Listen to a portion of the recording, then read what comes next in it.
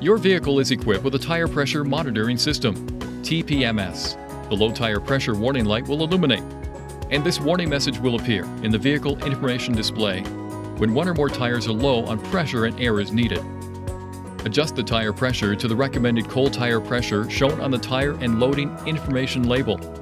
This label provides important information at a glance. It lists proper tire size and pressure. It also lists the maximum number of occupants for your vehicle and its maximum load capacity. Please see your owner's manual for the location of the tire and loading information label on your vehicle. The tires are considered cold after the vehicle has been parked for 3 hours or more or driven less than 2 kilometers at a moderate speed. You can check the pressure of all tires, except the spare tire if so equipped, on the vehicle information display. The order of the tire pressure shown corresponds with the actual order of the tire position.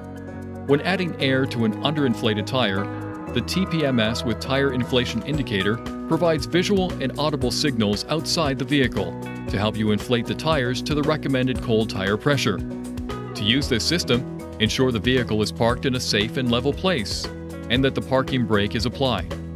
Place the ignition switch in the on position, but do not start the engine. Add air to the tire, and after a few seconds, the hazard indicators will start flashing. If the hazard indicators do not flash within approximately 15 seconds after starting to inflate the tire, it indicates that the tire inflation indicator is not operating. After the correct tire pressure is reached, the horn beeps once, and the hazard indicators stop flashing.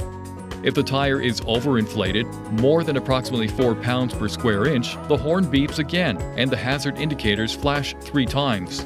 To correct this, push the core of the valve stem on the tire briefly to release the pressure.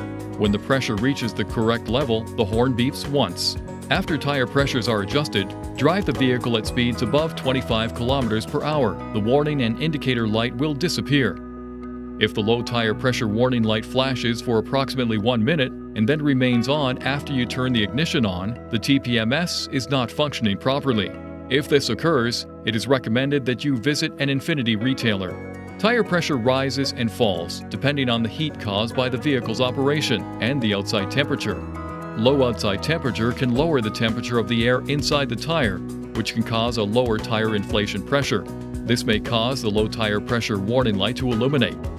The tire pressure monitoring system does not detect a sudden drop in tire pressure, as with a tire blowout, and is not a substitute for proper tire maintenance. Please see your owner's manual for important safety information, system limitations, and additional operating and feature information.